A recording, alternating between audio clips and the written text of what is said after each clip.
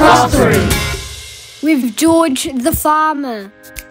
G'day, I'm Simone. And I'm Ben, and this is our mate George the farmer. Welcome to In the Classroom.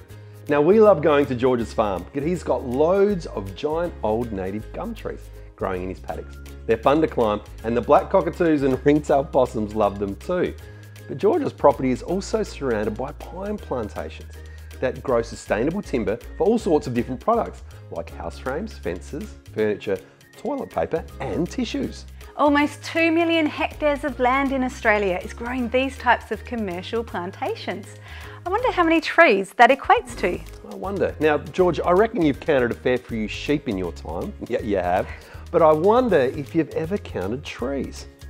No, you haven't. Well, George, I'm going to introduce you to someone who counts trees as part of her job as a forester using a drone and really high-tech technology.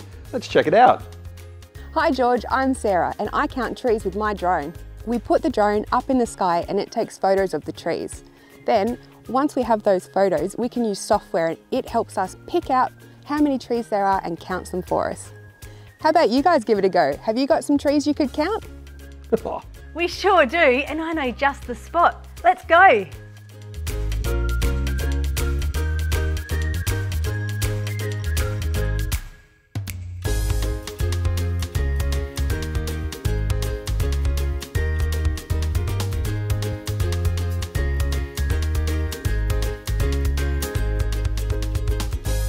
Gosh, that was fun. Are you a bit puffed, George? Well, we used an activity sheet from our free George the Farmer Forestry Curriculum Line resource to log what we counted. So, what did we end up with, Simone? Well, on George's farm, we counted 28 trees, and out of those 28 trees, there were 5, 10, 15, 22 that were native. Wow, fancy that. And I reckon there's room for a few more too, George. You know what? We should organise a tree planting day. Sounds like a plan. We've counted some of the trees where we live. Now it's your turn to head outside. Good luck.